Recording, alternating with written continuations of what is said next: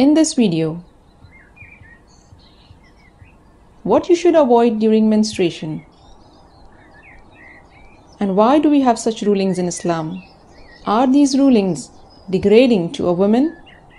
A comparison between Islamic rulings concerning menstruation and the attitude of other cultures, religions, and modern society towards it. See how Islamic rulings are uplifting, beneficial, and sensitive to a woman's feelings. I get asked about menstruation and how it affects the rulings of prayer and fasting quite a bit. And most often, these are oft-repeated questions, because sometime or the other, every one of us faces similar situations. And this is why we need to make ourselves aware of important and relevant rulings, so that we make an informed decision when in need. Since then, there won't be enough time to search and inquire. But before we indulge ourselves in specific rulings, let's take a step back and quickly brush up on the basics. This will inshallah answer a whole lot of questions, and then we can tackle specific questions that remain in later clips. So let's get started. A normal monthly flow usually lasts about 3 to 5 days. And of course, it can vary from woman to woman, and even last up to 7 days, 10 days, or even more, depending on the age, weight, environment, and other factors. And during these days, you are excused from fasting and prayer. Islam has prohibited the husband to join with his menstruating wife during these days. Apart from that, touching, fondling, embracing, everything is permissible. What you should also avoid is tawaf and staying in the masjid. But you can sit in a place that is attached to the masjid. There's nothing wrong with that. If there is a need, you may pass through, like going from door to door or collecting something from the masjid. Once, Allah's Messenger asked Aisha to fetch him a prayer mat from the masjid. She hesitated because of the monthly cycle. Upon this, Allah's Messenger remarked, "Menstruation is not in your hand." Personally, this remark of Allah's Messenger gives me great peace of mind and serenity to my heart, because this is a grand proof of the fact that Islam does not consider us women as impure, such that if we were to step inside the masjid, we will pollute it, which in fact is the main idea behind many strong restrictions in various other religions for the prohibition of menstruating women entering sacred places. Sadly enough, there is a tendency amongst secular awareness groups to club Islamic rulings along with those of other cultures and religions, rulings which are indeed degrading to the women. But if we take a deeper look, it will become apparent that the Islamic rulings, they are a mercy from Allah, where women are excused from fasting and praying. This is lessening the burden of obligations, since menstruation itself brings enough hardships for us to bear. All these rulings are for hygiene purposes and health benefits, as we now know with the advancement of science that during these days a woman's reproductive system is quite sensitive and vulnerable, and hence more susceptible to infections. Islam has thus forbidden the husband to join with her. This is unlike what is found in other cultures. Menstruation was and still is a cause of discrimination against women. In some rural areas of Nepal and also Kenya, they have menstrual huts that women have to stay in during that time of the month.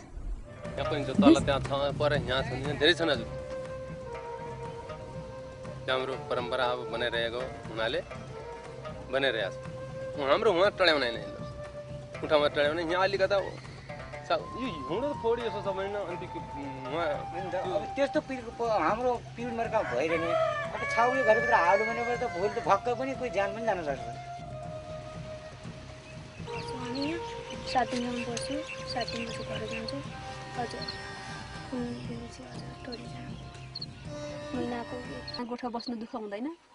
हुन्छ, दुःख त नभएर हुन्छ, बिहाको झगडा हुन्छ, bag आउँछ, चिसो भइरहेछ, बहिनी त ज्यादा होइन 7 दिन मात्र बसिने हो 7 दिन 5 दिन भनौं त्यतिमा बसिन्छ किन फोडी त बनाउनु ठिक हुँदैन घरमा फोडी हुन्छ यहाँ कति जना अट्छ त यहाँ 4 5 ठिकै 10 15 जति निकाइमा सुत्त हेउदैन हडाडै सुत्नु परे के गर्नु wanawake huwa waruhusiwi waingie kwa boma ya mbuzi ama ya ng'ombe, hawezi ingia kukamua mpaka wakati atakuwa amemaliza hiyo period yake. Maana yake akiingia mali zote zinaweza Ani ngo likini adarala pa nyepeding barin bla uya kwadi. Toko ngani toko ngatu tanang lokala. Tanang akili angbar na kakulu kada. Tanang akili kala kamea. Kala lu ko yang itu ger na wali kini adarala. Teri wori anikatap urtama tang akili mpaya fana tongo po ikoku. Nyanyu na badoro koku ne tapya urne ma tang akili. Nyanyu na badoro koku tani ala panyumuli kinabu. Ata to kontani yomo akamata to kona yodange. Kubu to kona yodana una kakali mogina yon ko na nyepe dang bareng ulung bale kentala. Motor ba nyala rawne nyala rawne ter bokani. Ayen gamara ya karga ko lagi ni ini erba ko arengan. Awal itu buya mara capur beton awarna. This unnecessary and inconvenient practice is not found in villages alone. Even in cities, in various Hindu societies, she is isolated from her husband and family during these days. They have a separate area for her to sleep. She is not allowed to cook, serve, or touch the drinking water, or even come in contact with other people's food. It is thought that everything a woman touches in this state would rot or become unclean and polluted. Menstruation becomes an ideal way to show that women are, for at least certain periods in the month, polluted, and so are likely to impact on the purity of the men, so should be kept, at a distance, should be kept away. Cut apart from the entire family. Forbade me. You should not touch. Locked up, kept as a secret. Meaning my mom says don't touch the pickle because I think it gets spoiled. And mom also told me that I couldn't go to the puja room or any temple when I had my periods. But for some of my other friends it was much worse.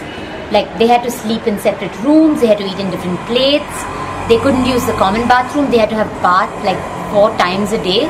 They were considered to be dirty. आमच्या हिंदू धर्मान बाहेर जाता तेन्ना आमकां अशी separate दवरता म्हटल्यार 4 दीस जायसर आमी कोणाक तेकप ना रानू वचप ना आपल्याचे हातरून आपल्याचे जेवपाचे ताट सुद्दां आमकां सेपरेट आसता सगळे लोक येता आनी कितें आला तेजे अशें बी म्हणटाले तेन्ना सारकी लज कशी दिसताली म्हणजे आवय भायर जाला बी म्हणून सांगूंक म्हटल्यार आनी मागीर न्हाली जाल्यार त्या दिसा मागीर गोमूत्र आसा ना जाल्यार अशें तुळशीचें पान घेवन तुळशीचें उदक मारपाचें नाल्यार गोमूत्र तरी मारपाचें सगळ्या घरान म्हणजे अशें शुद्धकार असो जालो असो अशें सांगताले आमकां. By these needless practices, women are made to face an embarrassing separation with everyone knowing why. She suffers seclusion once every month or almost a quarter of her life. Whereas in Islam, there is no such restriction at all. al-Mu'mineen Aisha radiyallahu ta'ala anha narrates, I would drink when I was menstruating, then I would hand over the vessel to the Prophet, and he would drink from where I drank. I would eat from a bone when I was menstruating, then hand it over to the Prophet, and he would eat from the same place. al-Mu'mineen Maymuna radiyallahu ta'ala anha narrates, the Messenger of Allah used to lie with me when I was menstruating. Such relaxed attitude, because Islam sees the monthly cycle as a natural biological process. When Allah's Messenger found Aisha radiyallahu ta'ala anha weeping because of the monthly cycle during Hajj, he consoled her. He said, this is something Allah has ordained for all the daughters of Adam. So do everything except tawaf. And it is this relaxed attitude of accepting the monthly cycle as part of you which is reflected in the explanation of Islamic scholars who discourage taking pills to offset the cycle. But does the seemingly modern and progressive world also take such a relaxed view? Whilst primitive cultures may see menstruation as a curse, modern attitudes towards menstruation are not too progressive as well, when they see it as a hurdle in being socially accepted and a problem that needs to be dealt with, thus generating a huge demand for products that make menstruation totally invisible. And these include a wide range of menstrual suppression pills, medications, and antidepressants. Growing up, I learned the topic was off limits. I got the message loud and clear. When you are menstruating, no man should know. Ever. At any given time, 25% of the female population is menstruating. Invisible, discreet. Why is this normal biological function taboo? There must be some deeper meaning. Religion, science, politics, international corporations. It seems everyone has a stake in making women feel dissatisfied with themselves. Cultural, modern, or Islamic? Which of these attitudes are truly progressive, uplifting, beneficial, and sensitive to the feelings of a woman? In Islam, there is no complete isolation, nor an obsession with making menstruation completely invisible. Instead, in consideration, the worships are lightened for her. And me being a woman, I truly appreciate the concessions allowed. Menstruation poses limitations? Yes. But it's not a problem in Islam. If we cannot do a few certain acts of worship, this should not make us feel restricted. There is a lot more which we can do. Insha'Allah, we'll speak about this in the next clip. We'll also dispel some misconceptions and discuss whether you can read the Quran during these days. And what about clothes worn during menstruation?